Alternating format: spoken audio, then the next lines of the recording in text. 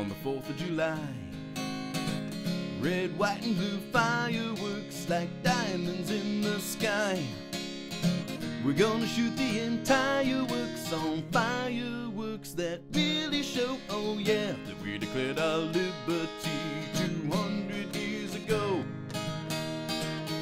In 1776, there were fireworks too. The original colonists, you know their tempers blew.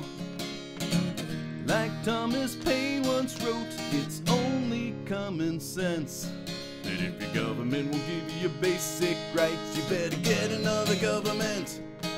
And though some people tried to fight it, but a committee was formed to write it. Benjamin Franklin, Philip Livingston, John Adams, Roger Sherman, Thomas Jefferson, they got it done. The Declaration of Independence. In 1776, the Continental Congress said that we were free. They said we had a right of life and liberty. The pursuit of happiness. When England heard the news, they blew their stack. But the colonies lit the fuse, there'd be no turning back. It had enough of injustice now, but even if it really hurts, so yeah, if you don't give us our freedom now, you're gonna see some fireworks.